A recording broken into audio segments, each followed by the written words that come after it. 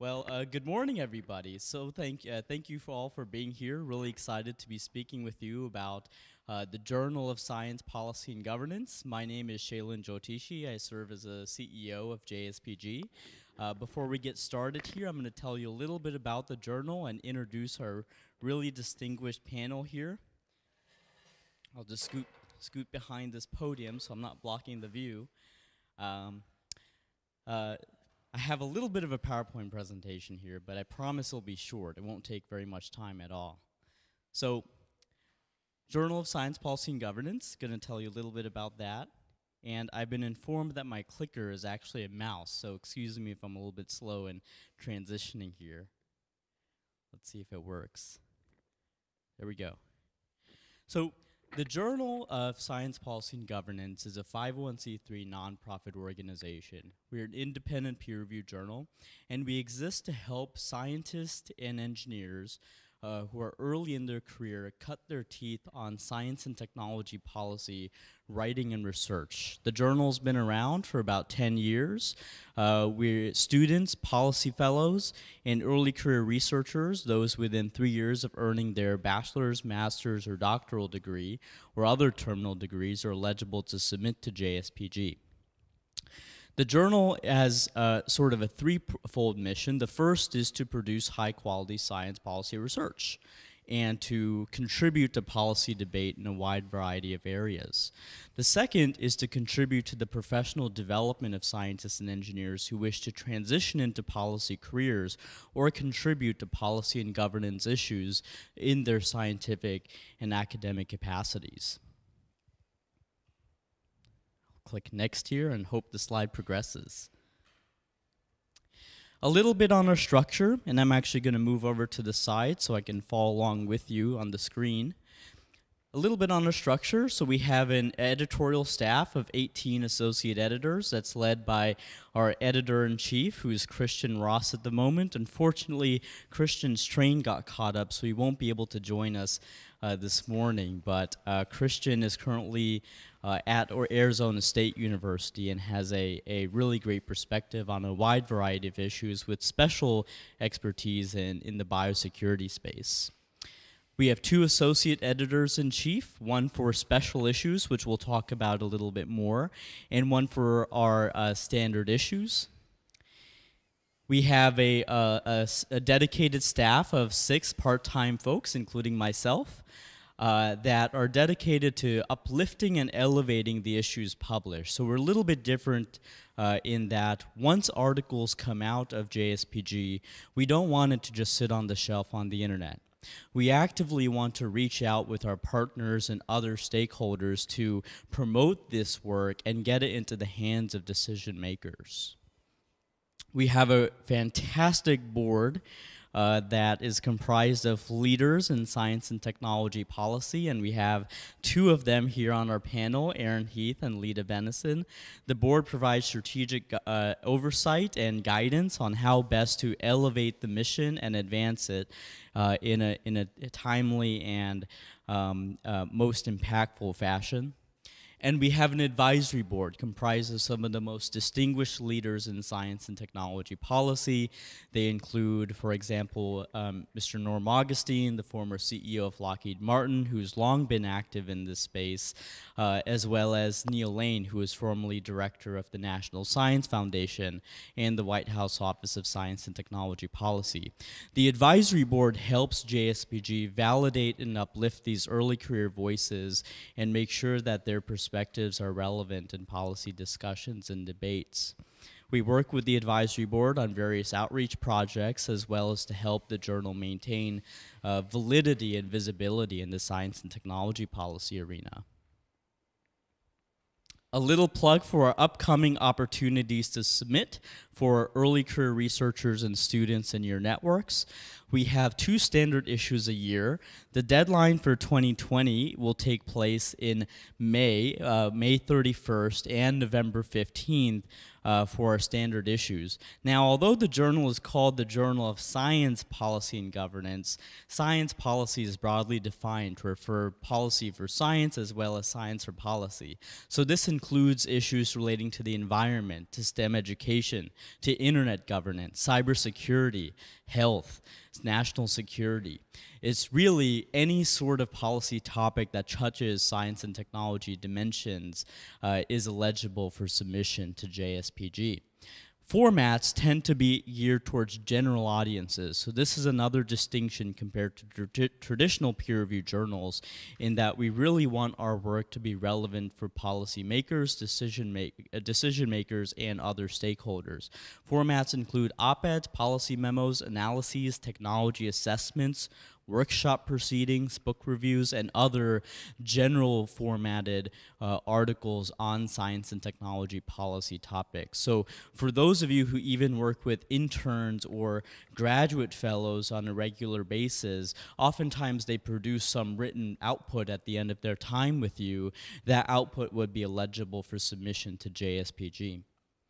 We also develop special editions in partnership with national and international science and technology policy organizations, including the Union of Concerned Scientists, the Canadian Science Policy Center, the United Nations Major Group for Children and Youth, and various universities.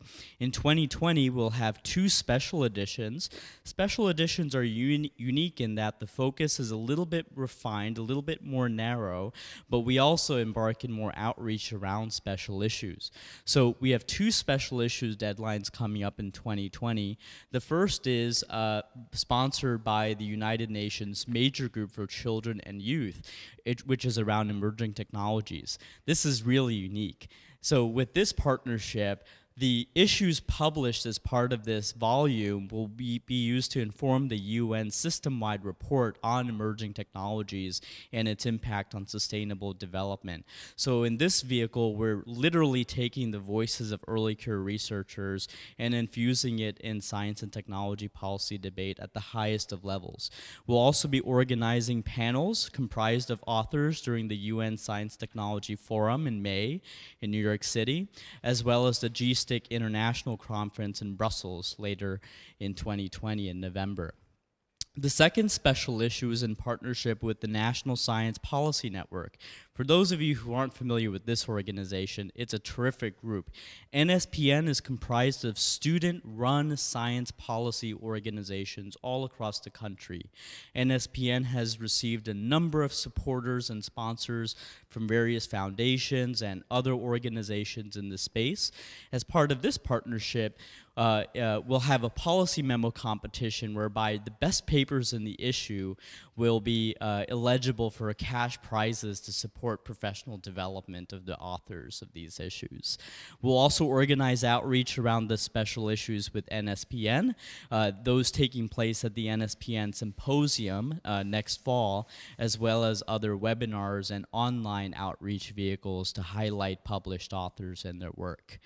We had an issue that just came out that was sponsored by the Canadian Science Policy Center, which is sort of the AAAS of Canada, if you will. It's an organization that's really dedicated to engaging Canadians in science and technology policy debates. So we are really pleased to have a strong presence at the Canadian Science Policy Conference meeting to launch this joint issue with CSEP. If you're interested in sponsoring or partnering with JSPG on an issue, please get in touch. We are actively looking for partners and would love to work with you. Yes, please. Mention the UN acronym CSTD, which is the Commission on Science and Technology for Development, which is serviced through the Secretariat by UNCTAD, the UN Conference on Trade and Development. Absolutely, absolutely. Yes. Uh-oh. The mouse clicker is giving me a run for my money here. Another opportunity to engage with JSPG, of course, is not just submitting, but serving on the editorial board. We have here a really great panel of editors, current and former, to shed light on how the journal has contributed to their professional development as science policy professionals. We have calls for associate editors typically twice a year. It's a great opportunity to really hone in on your research chops across a wide array of topics, even if it's not necessarily your subject matter expertise. Editors have gone on to pursue a wide variety of careers in academia, in government, in industry. We have editors working for Facebook, for various universities, for government institutions and NGOs, as we will learn today. So serving as an editor is a great professional development opportunity for those of you who have folks who would be interested in such a role. That's just a little bit more. And with that, I want to be succinct and turn things over to our really fantastic panel here. Thank you so much for listening and looking forward to the conversation. I'll now pause for a quick round of questions before introducing our fantastic panel. I've either been really clear or really boring. Thanks, everybody. Let me begin by introducing our fantastic moderator. Erin Heath is the Associate Director of Government Relations at the American Association for the Advancement of Science, AAAS. AAAS is the world's largest general society, as I'm sure this group really knows quite well.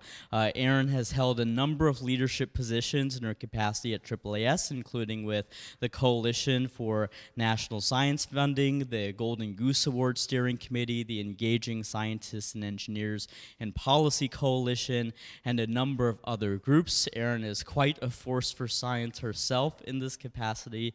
Before joining AAAS, Erin held government relations positions at various other scientific societies here in DC, as well as a career in science journalism with various news outlets. So really pleased to have Erin with us, not just in this capacity, but as a member of the JSPG governing board. Next up, next to Erin, we have Lida Beninson, who's our former editor-in-chief with the Journal. Lida is currently a program officer at the National Academies of Science, Engineering, and Medicine, another group that I'm sure this crowd knows quite well. Lida is a great leader for the Board on Higher Education and the Workforce.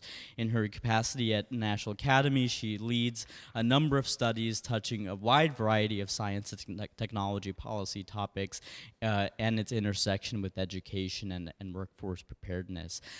Previously, before coming to the National Academies, Lida was a AAAS fellow at the National Science Foundation and held positions at the University of Colorado Boulder, where she did her graduate work. Next to Lida, we have Ben Isaacoff, who is our current editor. He provides our most recent perspective from the JSPG standpoint. Ben is currently at the State Department on the Science and Technology Policy team at State. Before joining State, he was a AAAS fellow. And Ben comes from University of Michigan, where I also have had an affiliation, so go blue. Sorry if there's, there we go, go blue. Where he did his doctoral work in physics and engineering. So thank you all, Ben, Lida, and Erin, for being here. And with that, I'll turn things over to our monitor, Erin Heath, and ask Erin to take us away. All right, great. And I have to tell you, since we lost one of our panelists, Shalin has graciously agreed to also answer my questions. And Shalin, whose bio I don't have, but I might be able to tell you anyway, because we've worked so many years together. He works for the Association of Public and Land Grant Universities, and before that, he worked for the American Academy of Arts and Sciences. So let's start with what you all have in common here, which is your role that you have or have had with the journal, the JSPG. I'd love to hear about what you did for the journal. Let's start with you, Lida. Okay. Am I laudable? Okay, great. First of all, it's really quite an honor to be asked to be here and a privilege to address you. I also feel very privileged to even have a job in science policy. It's as somebody who was trained as someone to go down the tenure track research path, faculty path, and then having broken loose from that path. It's very, very competitive because I think a lot of other great scientists have agreed that science policy is a very impactful career.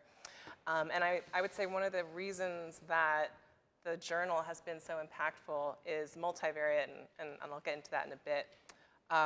But I actually started as an associate editor of the very first journal that JSPG had.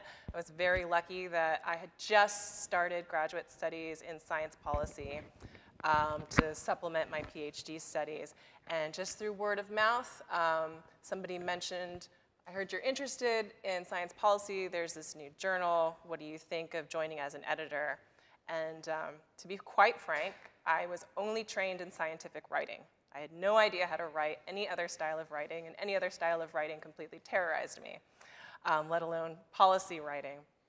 I had also just had a baby, and I wasn't quite sure how I was going to be able to balance both having a new child, being in a PhD program, supplementing it with a certificate policy program, and also serving as a volunteer editor for a totally new journal. But I really wanted to keep a foot in science policy while I was pursuing my degree. And I thought, well, you know, I hear moms are really good at inventing time out of thin air. I'll do my best. And it was a big learning curve. And because I felt like I owed it to the authors who were submitting to the journal, I worked really hard to be braver about my non-technical writing skills, and I was able to quickly learn policy writing and learning about a broad swath of issues in science policy that I hadn't been exposed to before. And I was quickly excited to continue the work, and yeah, that's how it all got started. Great, great. So I'm currently an associate editor with the journal, and what that role entails is being basically peer reviewer for the papers and also editor. And the really cool thing I love about the journal is the editorial process at the journal is very different than kind of a typical scientific journal where the editor is basically there to say thumbs up or thumbs down on whether it gets published. At the journal, we really work closely with the editors and go through with the authors, excuse me, and go through a few rounds of revisions with them, trying to make the paper stronger. And that includes everything like, oh, you need to like have some references for this claim you're making, to I'm not really sure if your argument makes sense here, all the way down to even some copy editing. And I actually really love this process. It's really fun for me to dive deep into somebody else's work here and help them make it stronger. So I really enjoy that a lot. I got to the journal. I'd been familiar with the journal. I actually submitted something when I was a student that was rejected. And so I'd been familiar with the journal for a while, and then kind of as I was progressing through my education as a scientist and also in science policy, I thought I would be able to contribute as an editor, and they accepted me, and I've really enjoyed it ever since. Well, you all heard a little bit about my role with JSPG. I serve as a CEO, and prior to assuming this role, I was actually on the staff as a communications person. I was the one running our social media channels and newsletters and websites and so forth. My foray to JSPG was actually also by happenstance. I was actually an intern here in Washington, wanting to learn a little bit more about the science and technology policy space, and I came across a PowerPoint presentation on the internet. I was just Googling science policy careers, and it was written by somebody who is also affiliated with the journal on our board, Melanie Roberts, who is a AAAS fellow. And I know Melanie won't mind if I tell this story, so I'll go ahead and say it. I reached out to Melanie to ask if I could speak with her about her career. I was wondering if she might spend a couple of minutes with me on the phone, and she actually said, I'm a little busy right now, but here's somebody else you could talk to. And that happened to be none other than my predecessor as CEO, Max Bronstein. I had a great conversation with Max, and Max asked me to join the staff. And for me, my work with JSPG has really just been a personal passion. I really think that we don't give enough credit to the next generation or current generation, depends how you cut it, of scientists and engineers, or frankly, any professionals in policy debate and decision making. So the opportunity to contribute to that mission is something that keeps me really energized. It's been so great to see JSPG grow over the years and expand into new partnerships, grow internationally. So that's sort of been my outcomes and sort of my story. Hear, hear. So I'd like to hear more about I'd like to hear more about the skills that you gained from JSPG, and what skills this experience provided to you that you really didn't get from your traditional scientific training programs.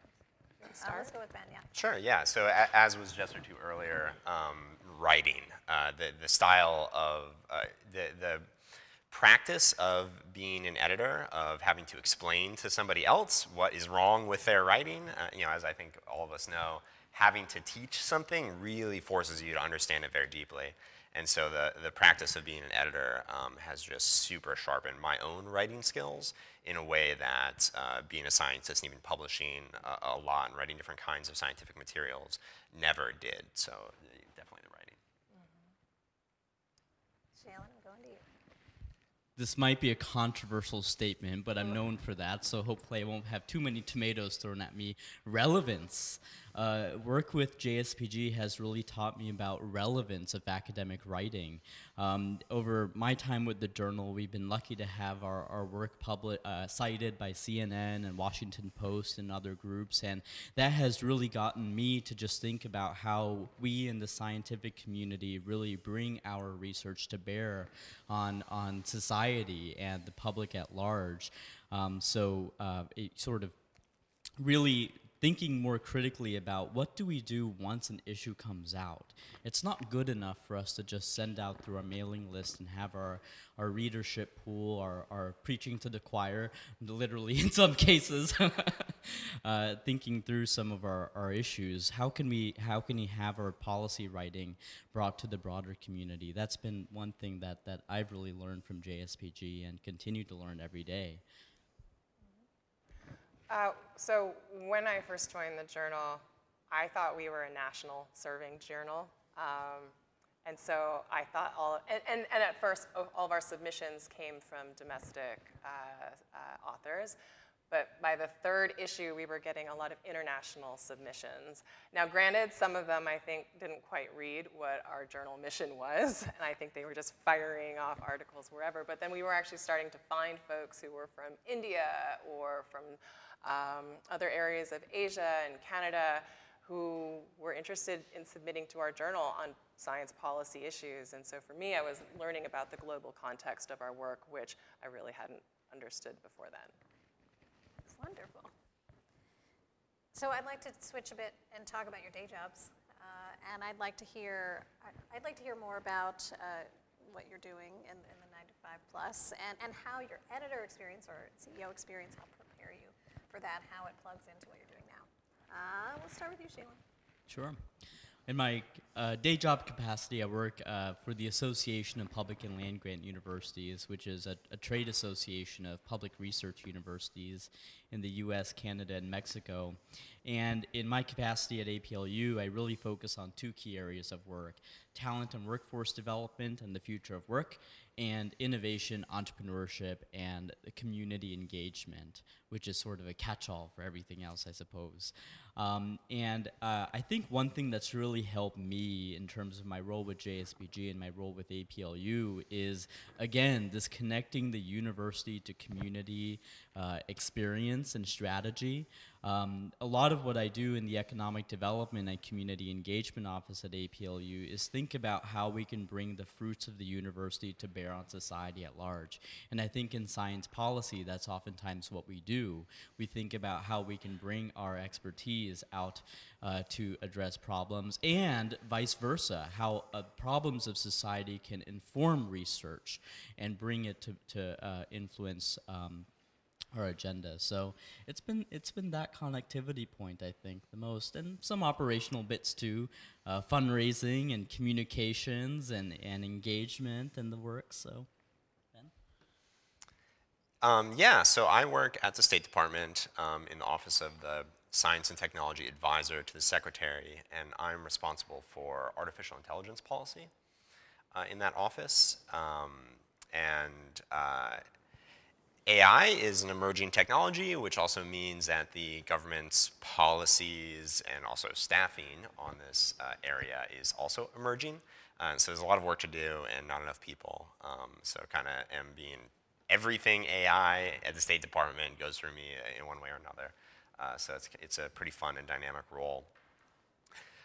I'd say, I already talked about the writing skills I've developed being an editor, but one thing that I just always find useful, and I'm constantly impressed at how much it is useful to me, is that like actual things I learn from the papers I'm editing.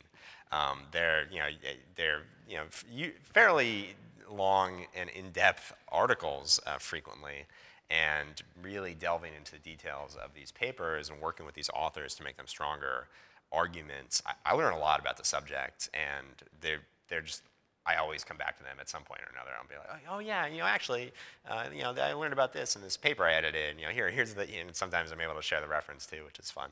So I'd say, yeah, I learn a lot from the papers, and that's always useful. So I'm a senior program officer at the National Academies Board on Higher Education and Workforce, and I have a very broad portfolio where I direct studies, and these studies are often developed to formulate evidence-based recommendations to instigate policy change. And my portfolio includes things such as upskilling a huge sector of the defense workforce on data capabilities. Another one of my projects is about how to improve the early career research pathway in the biomedical and behavioral sciences. One of my more exciting projects is about reevaluating promotion and tenure for STEM faculty across the country. And then my pet project, my favorite project, is understanding the impacts of intercollegiate athletics on governance at universities and colleges across the country. So my portfolio is very broad, and I am directing all of those programs in addition to other topic areas as well. I absolutely love it. And I would say that two aspects of working as editor-in-chief for the journal were really key to my current job. And one of them, echoing what you both said, was the writing aspect and the relevancy and content aspects as well. So I learned to be a better writer. I can't be a technical writer for the National Academies, or nobody will read my report, and the recommendations will be completely useless, and that will be taxpayer investment dollars or philanthropic dollars that were wasted. So the writing is incredibly important, and I feel like it's very high stakes, and I'm extremely glad that the journal was a stepping stone for me to increase my writing and communication skills.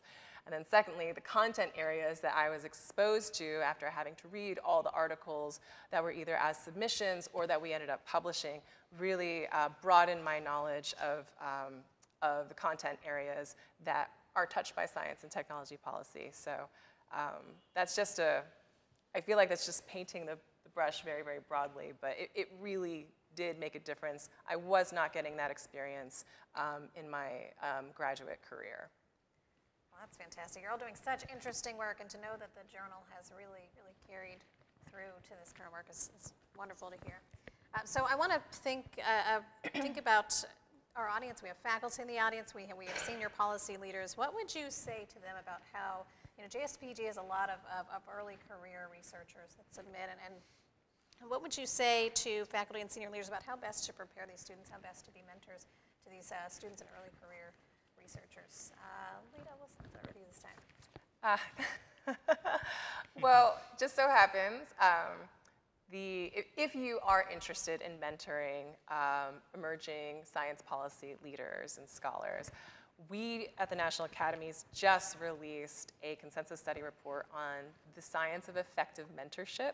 And so if that is something that you're interested in doing, I'd be happy to put you in contact with that resource.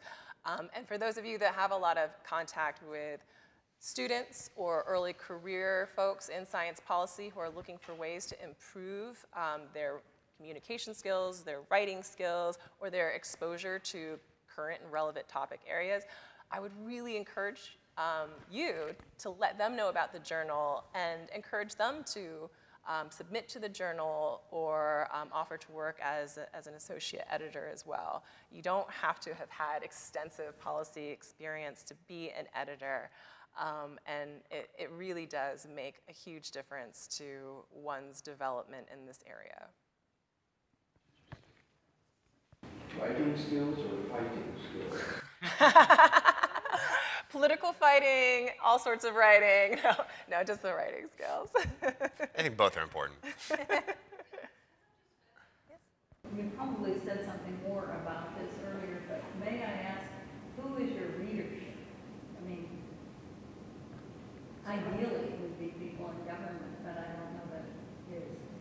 Yeah, that's a great question. This has actually been something we've been honing in on a little bit more. The journal is nearing its 10-year anniversary. So you've been around just long enough where we have the data to begin doing some trend analysis. But we're also early enough in our stage to be thinking about what's next. Our readership is typically comprised of early career researchers, which is also our publication audience, and academic community. Government, yes, but it tends to be more at the NGO level where we have the most subscribers at the national academies, at various think tanks, at various associations and scientific societies. In terms of federal or national organizations or governments, we tend not to have as much readership, but that's something that we're working on addressing through outreach strategies. So for example, we've recently partnered with Science Debate, which is an organization dedicated to elevating science issues in elections, and be it at the state or national level. And we're hoping that partnerships like that would elevate published work in sort of the policymakers arena as opposed to just the think tank or policy community here in DC or in other areas. The other thing that we're doing to bring in another constituency is thinking a little bit more about what science policy issues are most salient for policymakers today. Science and security, for example, comes to mind. Of course, climate action is imperative. Cybersecurity and governance of technology, emerging technologies.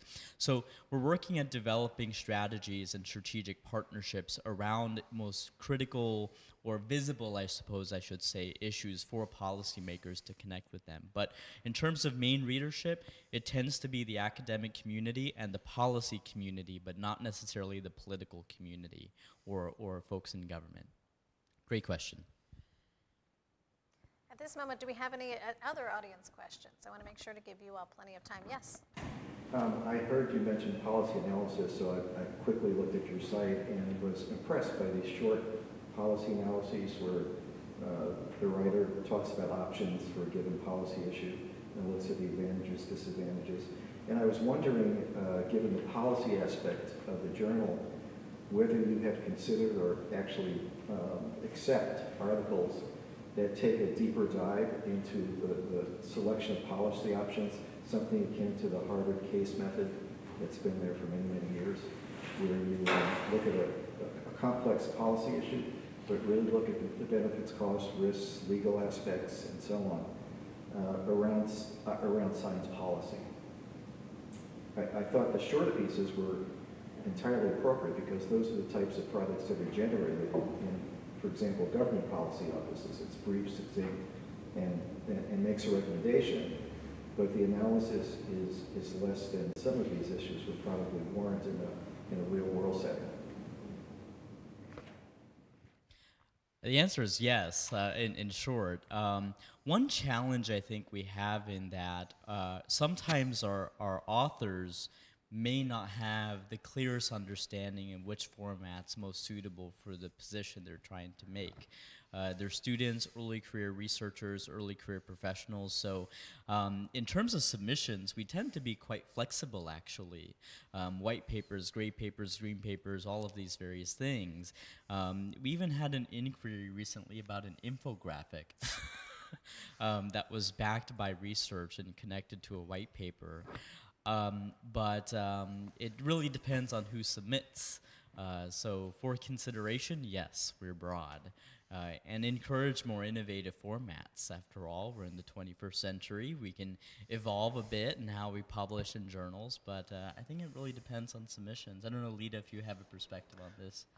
So my perspective is we want to be as useful as possible. We want the journal to serve the greatest utility, and so it does that in several ways. It does that first in, being a journal to highlight policy areas, but it also serves partially as a professional development tool for young researchers and scientists to try to sort of get some experience in writing for science policy.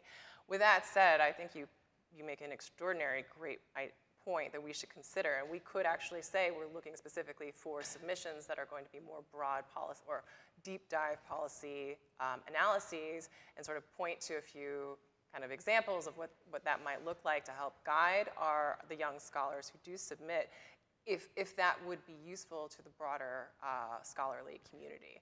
And if that would, I think we could absolutely make a call for those sorts of submissions. And I have a feeling we get a lot of submissions, a lot. I think it's at some point several hundred, depending on the season.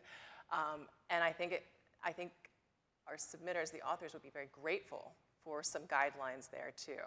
And we don't necessarily need to publish a submission right after, in the edition that's going to come right after. We have in the past actually sometimes worked with the authors for almost a year to help them actually make sure they improve the quality of their work.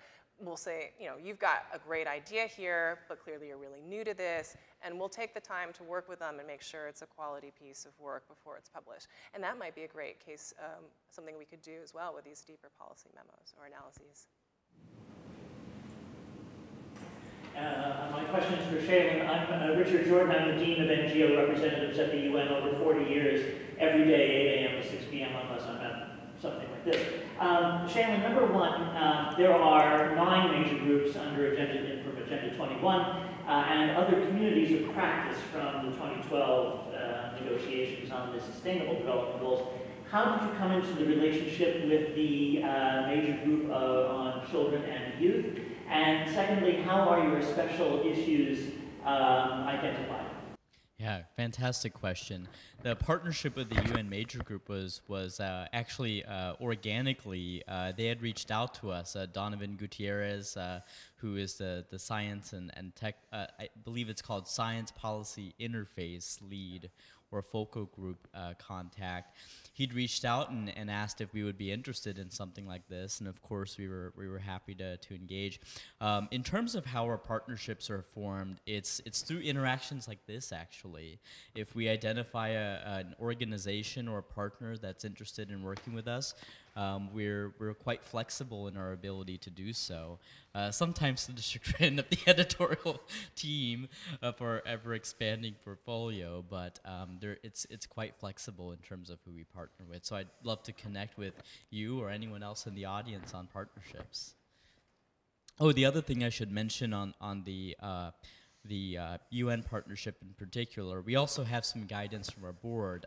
Ernesto Fernandez-Polish, the Chief of Science Policy at UNESCO, is one of our board members, and he had done some advising for us on how to reach out to different groups. We've also had some level of collaboration with, I am going to butcher this name, maybe my State Department colleague can correct me, the International Science Council, is that right? It used to be called ICSU. That's right, ICSU, about some collaborations we might do with them, so, but would love to chat. I was wondering, when you get an article that you think might be of general interest, do you ever issue a specific press release for that article?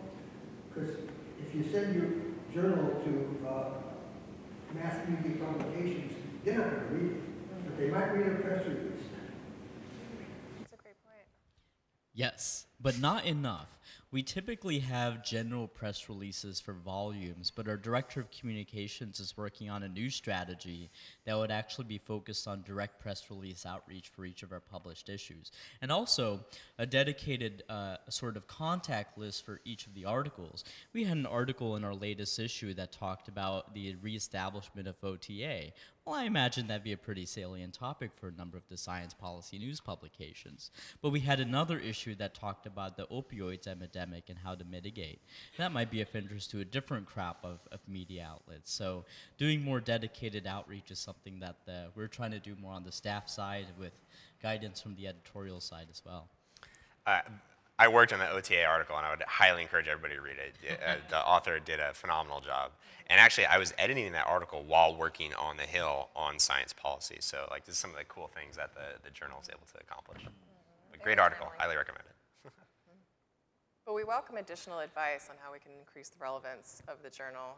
It's 10 years old, it's very young, but it's a very eager group of volunteers and submitters, and so we want to be impactful, we want to be relevant. So I thank you for that advice.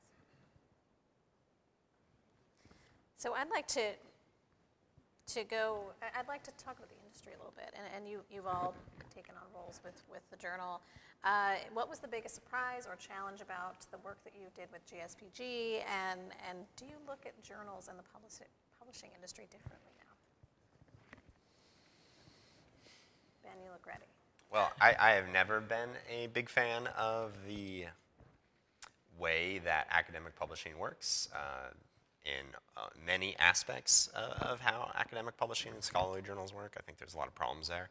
And I don't know that the system that the JSPG uses is like the answer to all of the problems, but I find it to be, to have a lot less of those problems. So for example, the editorial process I mentioned earlier about working with the authors to make the argument stronger, to really delve into the issue is super rewarding for me as an editor, and I think helps authors really make the paper much stronger. I am unfamiliar of anything like that in any kind of academic journal I have ever published in. So I think that might be something that has changed the way I look at these things and see, it's not necessarily an intervention I would have pointed to as being a problem in scholarly publishing before, but it's now something I'm pretty curious about. And your biggest surprise or challenge? I realized I crammed two questions together there, so what was your... Well, yeah, a big challenge I dealt with recently was with, it was a really interesting experience. It was with an international author, as was mentioned earlier, and I was actually teamed up with one of our, another associate editor who's based in India. And the submission was from an Indian student writing about space policy issues in India. And so I know a lot about space policy. I don't really know a lot about the context in India. And I was having a number of issues with this student, ranging from things like kind of grammatical errors in his writing, to just, again, like I didn't really know much about the political context in India, even though I did know a lot about the kind of larger space discussions he was having. And so that was a challenge for me. It was really helpful to be working with the other editor who is from India and can kind of help bridge those gaps. But yeah, it was a challenging experience. Lida, what do you think? So what surprised me during my experience was actually the increased velocity with which we were getting submissions. I thought we were a really kooky journal. Like, honestly, if you weren't searching for us, how would you find us? How would you know to submit to us? But the fact that like year after year we were getting more submissions made us feel like we must be addressing some sort of, want out there in the scholarly world that just isn't being filled. And so we've been, as such, we've been evolving as fast as we can, but staying true to our core about being a journal that's for early career researchers and students in science policy. I mean, challenge was really trying to do it all while also, being in the programs that I was. But another thing that surprised me is, maybe you have this as well. I have a lot of people who reach out to me to ask me, I'm interested in a career in science policy. Tell me how you got here. What was the work that you did? What were the steps that you take? And I always mention my experience with the journal. And for a lot of them, whether they live in DC, but especially if they're not from DC, and they're in a master's program, let's say in New Mexico or Washington State, and they're looking for opportunities to get involved in policy, to increase their policy experience because they hope to come out here one day and get a job.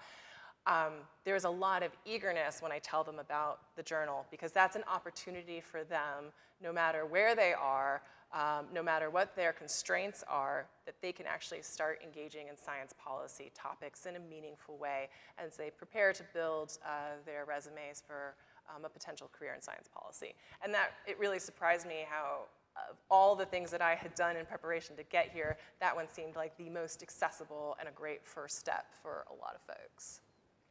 Great, thank you. Shalin, what do you think? So the question is something surprising, and then something that you think is a challenge? Yes, and also if anything you learned from these has changed your perspectives on the industry. On the industry. I'll start there with that third point. I have become more attuned to the importance of open access journals. JSPG is entirely an open access publication, And I think that is really important. I serve as an editor of another journal, and what I've learned is I don't think I could ever contribute to a publication that isn't open access. I think it's a detriment to science to not have an open access peer review system. So that is my little flag that I wave around in terms of the industry. Mindful of the complications working with university administrators for the living with the open access space, and of course working with scientific societies. But that's been something that I picked up on. I think one thing that is a challenge for us is this question of relevancy. How can we bring these voices to bear on decisions? I think it's become ever more clear that any sort of policy-oriented publication outlet is going to have to need to think through to what end. And we, I think, are going to be needing to do that a little bit more. We have a lot of opportunity. As Lida said, there's a lot of interest in this work, and I think science and technology issues are becoming more relevant for policy. As we enter an election year, I think that would likely increase. So there may be more opportunities to broker new partnerships. Something else that has been, I think, a challenge and an opportunity for us is reaching out to, is getting across the fact that science policy is not necessarily just what happens here in Washington or in London or in Brussels or in New Delhi. And thinking about local level science policy issues, international science and technology policy issues is something that I think we can work on a little bit more. Thinking about the Flint water crisis, that was discovered due to a Michigan State researcher engaging with that community on policy topics. I think there's an opportunity for JSPG to serve scientists and engineers who are working locally, which is why we're partnering with the organization Scientists and Engineers Acting Locally. So, excellent. I'm going to ask you 3 questions about some of the things you said earlier in the panel. And this first one is for you, Ben, but I welcome perspectives from all 3 of you. And you mentioned that AI is part of your portfolio. And I'd be curious to hear your thoughts about AI and how it might impact publishing, how it might impact journals, how it might impact journal editors. Well, I would bet money that everybody here has inadvertently read an article written at least partially by an AI, and you didn't know it. This has been happening for a few years now. Various kinds of news outlets or other publications are supplementing human writers with artificial intelligences. Like I said, it's been happening for a while. A lot of the headlines for some articles are procedurally generated now with artificial intelligences. The headlines you see on some publications or social networks, some other things like this, aren't the same for everybody. They were designed for you in particular, based on your profile, etc. So yeah, it's already changing publishing.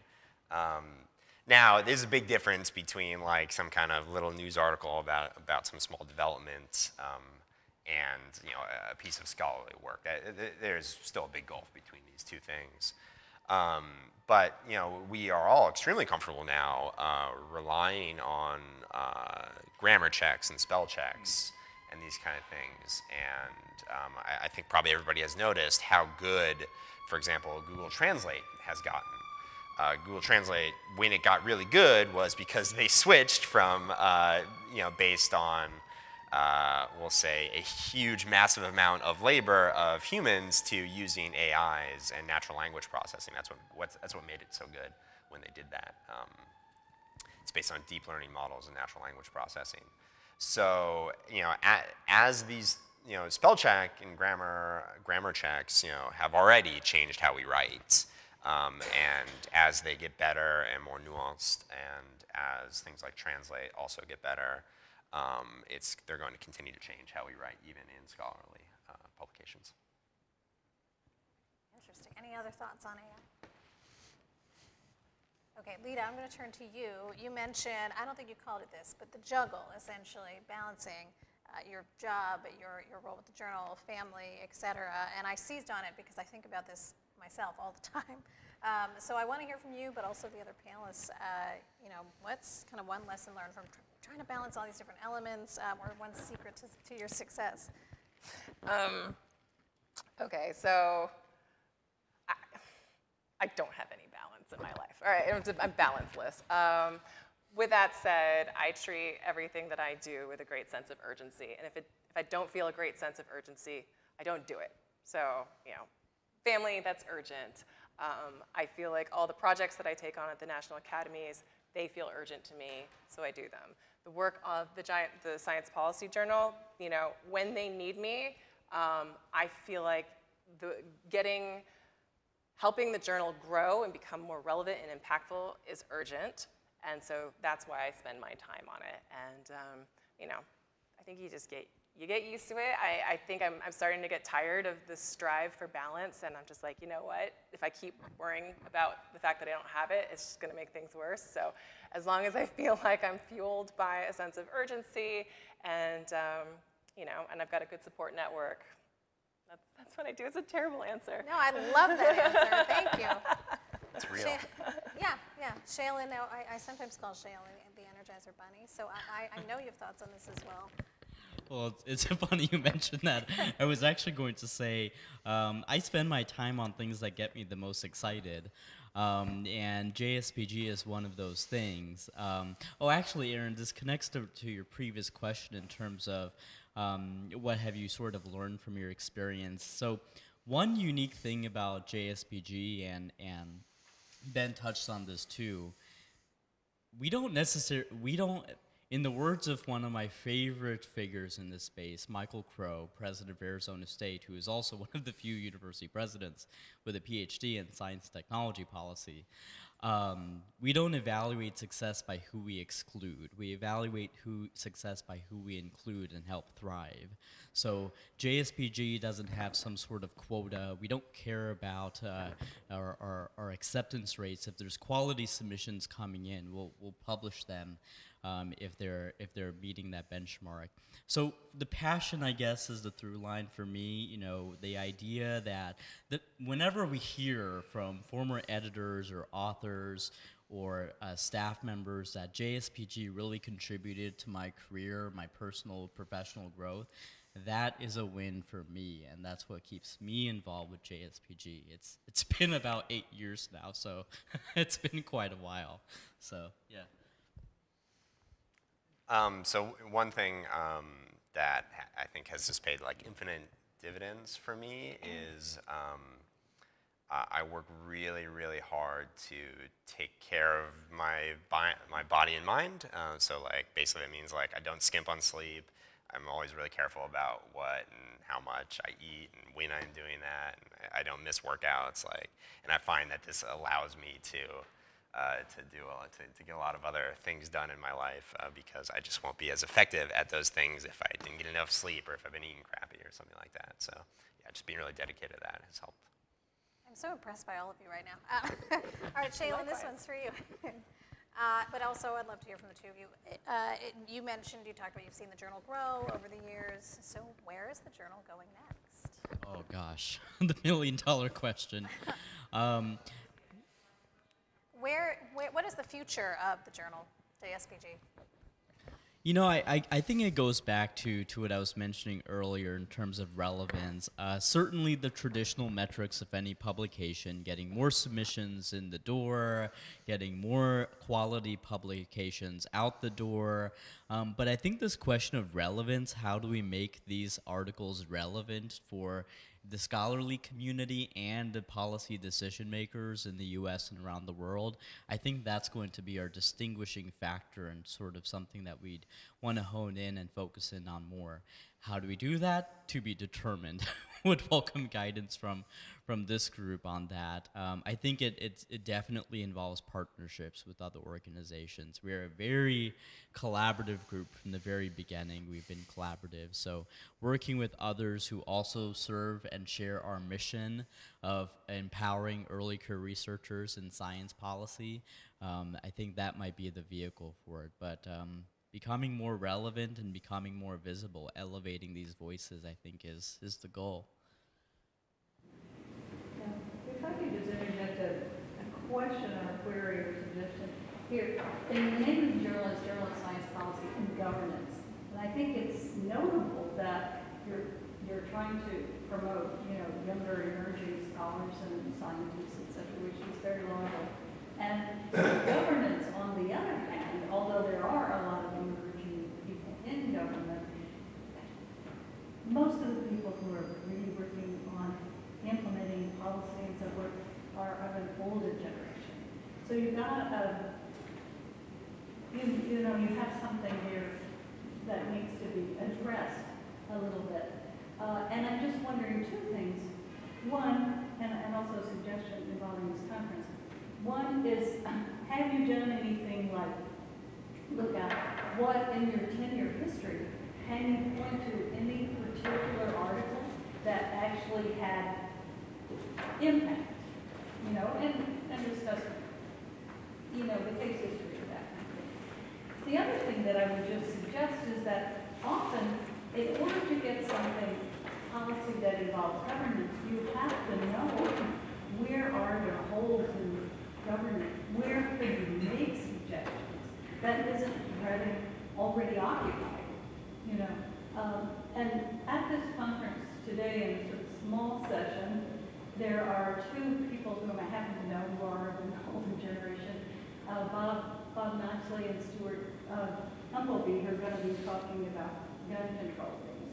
And what's happened there, we recommend that you go and look there, it's that somebody who's had a career working in government and so forth, and who's practiced in okay, here's the way we usually address this, but are there any other ways, knowing what what the laws are like, and what the possibilities of what you could manipulate with regulation, et cetera, what else could you do? And so, kind of with a suggestion about gun control, which is not to take on the people that are, but sort of have a different, sort of doing it and run, as it were. And I'm just suggesting that you need to know something about what the laws are like and where you could place something. And frequently that involves touching this question. And the other thing about AI, though, I think it has a lot of good possibilities, it's also constraining. Because people introduce new things with AI, including new conceptual terminology. We'll get a fine, can't do that, and then fine, And, it really puts a little bit of a crimp in creativity, which is what we want younger people to be doing. So just be careful of it. Can you unpack that? Well, it's not as good as it. It's interesting because a lot of, Karl Marx, for example, would be very excited about AI. He would see it as a technology to free the masses from menial labor so that they can be creative, actually. Yeah, so it's which path we go down, I think, is yet to be determined. But it definitely is changing the world, no question about that.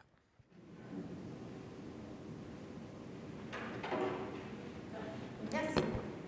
I like that observation really very much. I see you guys look like a bunch of babies to me, and congratulations. I'm 75, and I just got my PhD in 2015. So,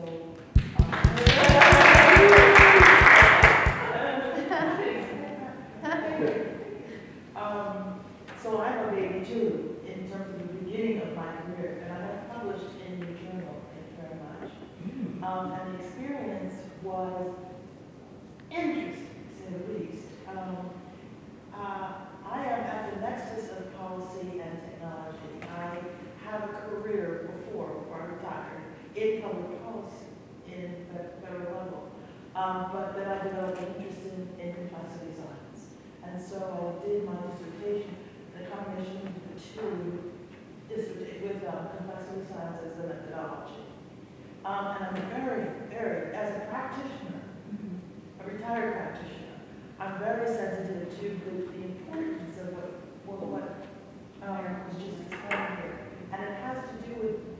in your beginning process, you're just the perfect people to deal with it because definitions are very, very important at the beginning of an enterprise. And your definitions of what you're interested in would be very servicing to the industry if you pay attention to that. Sorry, I can't say your name. Marilyn, yes, to that perspective. That is not, you're not looking for articles that make scientific contributions. You're not, but because of how compelling that is, you'll get a lot of submissions that are focusing on contributions which are purely scientific. You're not really looking for blown-out dissertations on the policy aspect of it. Yeah. But this governance piece is huge, and how you get from point A to point B in the policy arena on a scientific initiative. That if you could hone in on that question, let me tell you, the policy community, if they have the brains, would be really, really compelled to pay attention to what you're doing. And if you put that definition out there of what your interest area is, that would be very focusing and very helpful. I can talk also, so shut up. But I just wanted to emphasize the importance of what Ellen has just said. And definitionally, if you define your interest in governance that way, it would be very, very powerful. These are wonderful points. Thank you. I guess sort of two thoughts on the governance piece. The first is, correct me if I'm wrong, I thought I picked up on this theme of, how do you connect these early career researchers with established leaders in the space? That is absolutely a connectivity point for us. Our advisory board, we've actually sometimes gotten criticism for this, saying, your advisory board are comprised of all of these old people. I thought you were about to early career. It's important that those established leaders are connected to the journal, because without them, how do we have the governance perspective in the first place? So we have some mechanism through our advisory and governing board and through external reviewers. Occasionally, we may need to reach out to external reviewers to make sure that those who have experience and content expertise are connected to the journal's work. I think we can expand on that a little bit more. Typically, we've partnered with groups that share our mission of engaging early career researchers. It might be interesting to, and I know National Academies also has been thinking about this, it might be interesting for us to think about how to connect these early career researchers with policy interests and some level of developing expertise with established leaders in the space for either review or mentorship or outreach. And then on the other point of just sort of the definitions and focusing on issues around governance, that also I think is an area of opportunity for us. I suppose the reason why we focused on policy is because our partners have been policy organizations. We haven't partnered with many organizations focused on governance. It might be interesting to do that, including some companies. One of our former editor-in-chiefs, Elaine Zedenberg, is now working on data policy at Facebook. I'm sure she has quite some perspectives on how governance of data policy might work and bearing on policy work, so yeah. 30 seconds because we're running out of time. You're dealing with the wrong demographics, in my opinion. Since I was one of the co-founders of the International Day for Women and Girls in Science, along with Her Royal Highness Princess Dr. Nasreen Al-Hashemite, the Executive Director of the Royal Academy of Science International Trust, that is the person you should be dealing with. Talia Ozdemir, who is 14 years old. Girls who are making decisions about science need to know when they're 14, not when they're 26 or 27. It's very good, whenever you do it. But that's the demographic you need to reach. So I invite you to participate in February 11th, the Girls Summit of the International Day for Women and Girls in Science. Thank you. Thank you. So in our last 2 minutes, I'm going to ask one final question. Let's say you had unlimited resources, unlimited access to experts, your dream special issue. Shalin, go. Me first. Because you I knew this think we question just was throw it on coming. the other side there. I'm going to need some more time to think. Okay, well, special issue. Okay, so it's a 70-year anniversary of NSF, as 70th, and that may seem like a relatively average anniversary, but I think it's significant. One topic I know a lot in the community have been thinking about is Vannevar Bush's Endless Frontiers model and how we think about science funding in the United States. And I think a special issue that would be really fascinating is to explore new models for science technology policy with respect to endless frontiers. Does that thinking still hold true today? Does Moore's law still hold true today? Does the connectivity between basic and applied research still hold true today? And if not, how should it change? I think a special issue that explores the fundamentals of how science is conducted might be a really interesting thing to do, especially here in Washington, D.C. So that would be my provocative but interesting, I think, special issue. Love it, Ben. I have a million subjects I would love to see a whole special issue on, endless fount of those. I guess just to pick one that I think is particularly intriguing or maybe controversial would be, I would love to have a special issue of the journal dedicated to the policy issues that will arise when we start seriously having human settlements off of Earth. Something I'm super interested in. Ooh. Going to be a lot of, and you'll notice, for example, I very specifically said settlements and not colonies. Colonization, extremely loaded term, and this is, I think, points to and gestures to some of the huge policy issues we will have. Brilliant. Lida, take us home. I would love to do a special issue on the assault on truth and the relevance, the assault on truth, right? And the relevance of science in today's decision-making and governance. Thank you so much. That is a perfect note to end on. I want to thank all of you for being here, and I want to thank our panelists. Thank you.